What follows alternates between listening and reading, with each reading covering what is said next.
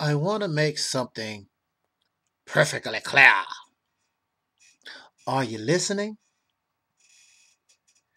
We, as Black Americans, we as African Americans, we as soul brothers and sisters, we have so many names. I wish we get to the point where we can really make up our mind. But as far as the legal identification or label, we would be considered African Americans or Black Americans. Those are the two labels or identity that is acceptable by this nation. And I bet, I bet even the American government is like, I wish they make up their mind because they try to be politically correct. And what are you guys today? You as Negro, well, Negro, you're colored, and African Americans, and you Hebrew Israelites, and Comedics, and y'all got so much stuff going on. Which one do you guys want to be called? Oh, just forget it. You're black. So what we want to talk about right now is the support of black business. We should, as a group, as any other people, we should support our own first. We should support black business. Here we have a meme. This is not black power, raising the black power fist. Then they show a fist with money. This is why blacks have no power. Well, that's not necessarily true. As a people, not as individuals, but as a people, we have money. We buy video games, we buy drugs, we go to the strip club, we buy liquor, we buy anything, a whole lot of things, because we have money. So just because you have money doesn't necessarily equate to power. It's a whole lot of other factors involved. But we're going to talk about black business. And I would never tell anyone not to support black business. Myself, I have gone way out the way to support black business. However, this is a reality. Let's talk about it. First of all, what must be understood is just because you're a black business, don't expect black people, soul brothers and sisters, just to support you based upon cause you black. You're a business. And a business requires good customer service. Unfortunately, from what I've been told in my own experience, we don't do that very well. To our own people, we don't do that very well. We're arrogant and we think we have this sense of entitlement. We look down upon our own selves. We don't deserve a smile. Thank you for shopping. Come back again. We have terrible customer service. Also, we have to produce a product or a service that people want. You think just because you're a black business, people supposed to just bring you their money and you're not offering something that they really want. a service or a product that the people want. Then, of course, as any business, price. How much are you charging for your product? How much are you charging for your service? And we want to become instant millionaires. And just like everybody else, I guess you say, well, all these other people are getting rich off the back of soul brothers and sisters, black people. I want to get rich off us too. And we charge ourselves these exorbitant prices for products and services. And then you wonder why we as a people, we don't really support black business. You want to sell me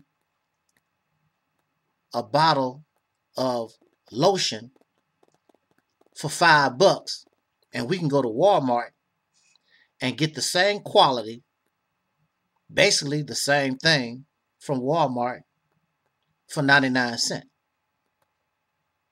And there are those of us, we don't have that kind of money to just be thrown away like that. So now and then they might give you or sacrifice $5 for a bottle of lotion, but they're going to basically get their lotion from Walmart, whoever has the best price. We're not competitive with other business.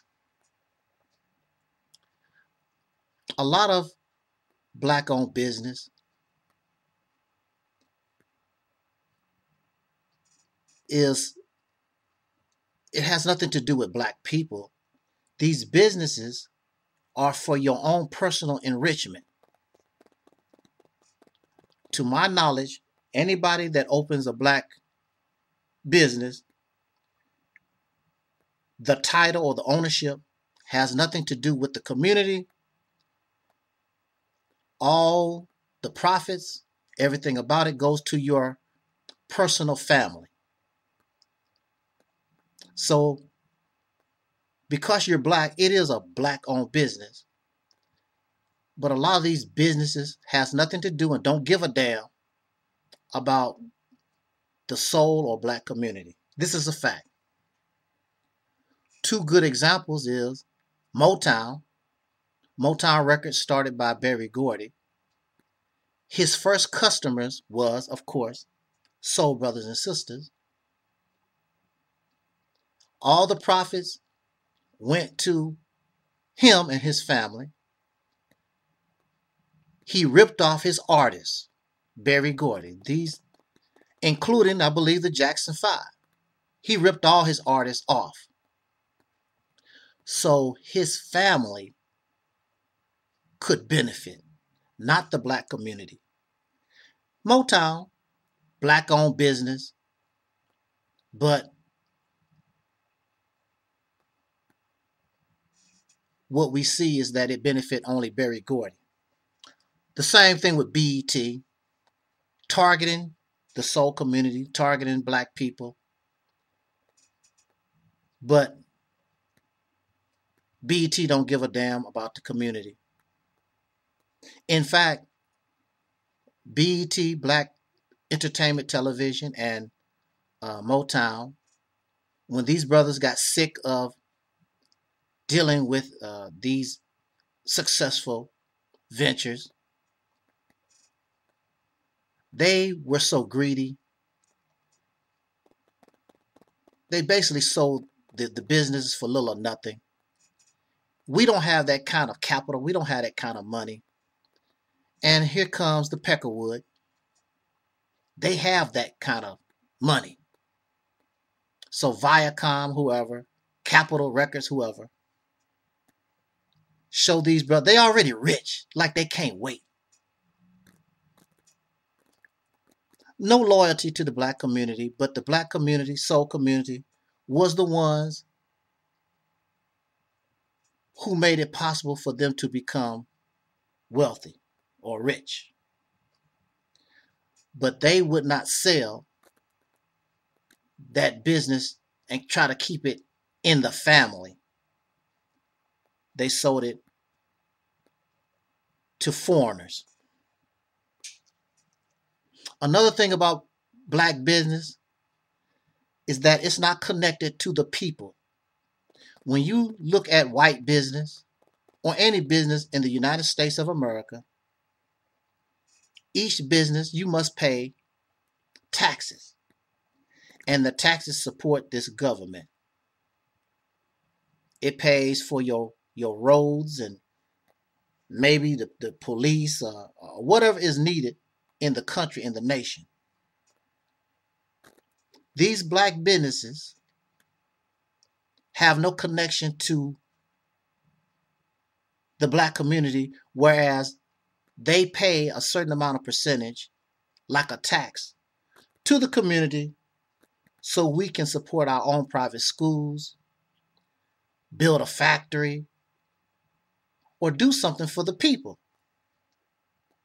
But black-owned business want loyalty from the people just so they personally can become wealthy and build generational wealth for their personal family.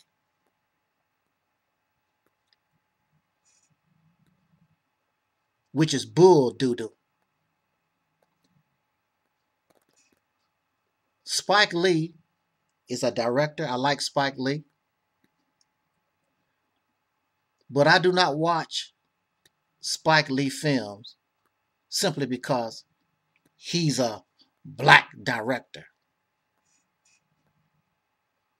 The only Spike Lee film that I really got into was Malcolm X. And we should support our businesses when they produce a product that we want. We should not always support black business simply because a black man, black woman owns the business. They need to produce something that we want. When Spike Lee produces a movie or something that I want to watch, I will support Spike Lee. It's business. It's business. And we forget that. Now, if these businesses were connected to something that actually was benefiting the community, I could understand why. Well, I really don't like Spike Lee films, but I'm going to support Spike Lee because, supporting black business actually support the black community. These businesses pay some kind of taxes to a fund, and you see the money supporting our private schools. We can fix our own roads. There's a lot of things that we could do. This is not the case. This is not the case. I'm not into making some Negro wealthy because he black. So, black business, if it's not really supporting the community, they're nothing but a bunch of leeches, a bunch of parasites. Just like anybody else that come into our neighborhood. And you have Berry Gordy and Bob Johnson. I don't even want to live around y'all. These people, when they become successful, they don't even want to live with you no more. I'm going to where the white folks, Hasididi, white folks live. That's not the kind of black business. I'm not going to support that. If you want to support that and it makes you feel good, I'm supporting black business, then you do that. I can't get with that stuff. It's fake.